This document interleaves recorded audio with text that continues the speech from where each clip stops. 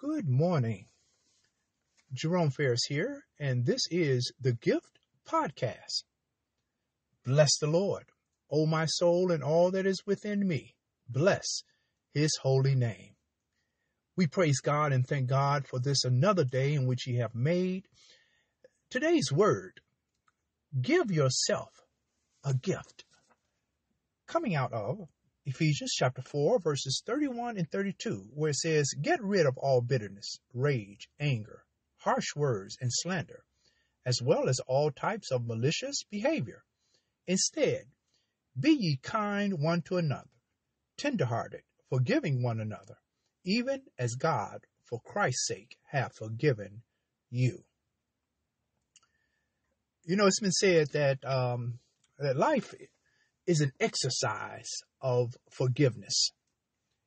And in order for us to be who God wants us to be, we must practice forgiveness.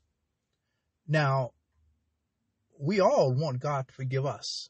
When we have sinned, when we have disappointed him, we go to him in prayer and we confess and we say, Lord, forgive me.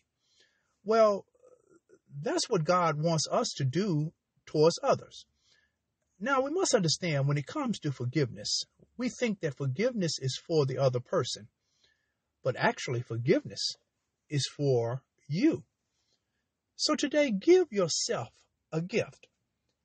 Give the gift of forgiveness. Be willing to forgive. Now, one thing we know when we think of forgiveness, forgiveness is a way of releasing the past. Do you invest more time, more energy in the past? Until you forgive, you're trapped.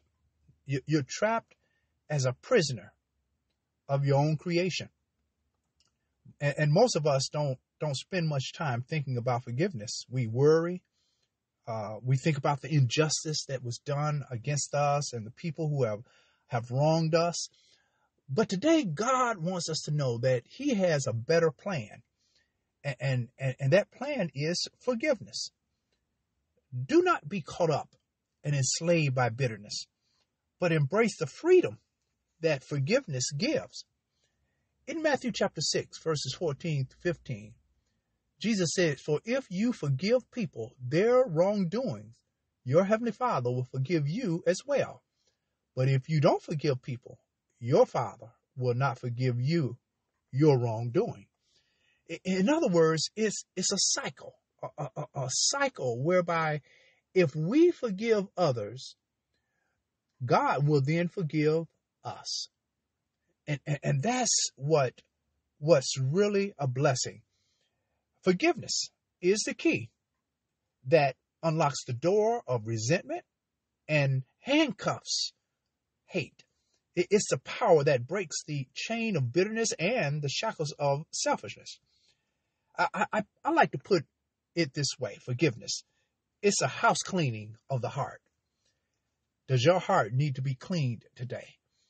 Remember that when you forgive other people, you're giving yourself a gift.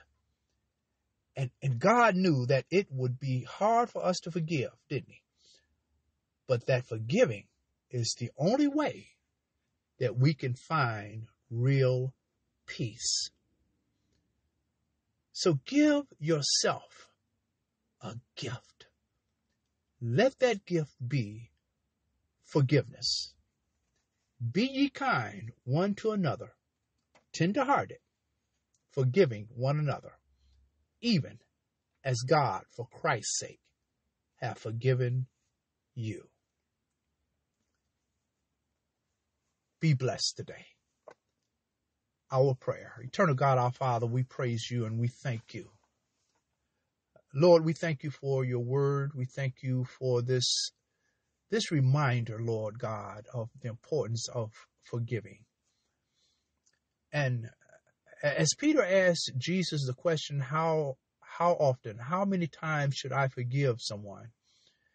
His reply was 7 times 70.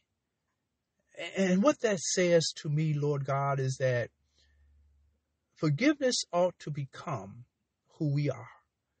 It ought to be, Lord, habitual. It ought to be something that we, Lord, because we're reminded of your love toward us and your willingness to forgive us if we confess and we come to you and ask for forgiveness. You're faithful, Lord, in that.